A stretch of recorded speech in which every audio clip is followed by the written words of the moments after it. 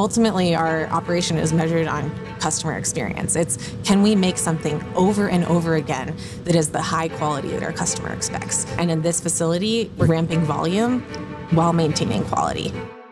We're here to get things built, and we're here to ensure that processes translate into building a product that lasts, where your family can use it and you can pass it on to your kids, and even further than that. We go deeper on durability and reliability, and really making sure that our production operation is streamlined, that we know how to buy parts, we know that they're designed right, we know that they work when we install them, and that they can last. After that, we go to production and we start giving them to customers.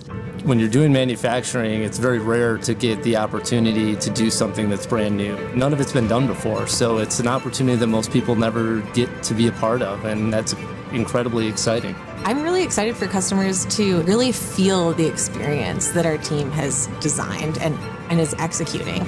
We're making sure that people can get outside and have the comforts that they want to bring with them. I think that we do that in a different way than other RVs, because this is more like the home and the technology that you're used to interacting with in your everyday life. It's bringing you outdoors instead of bringing you indoors. And I think there's something special about that.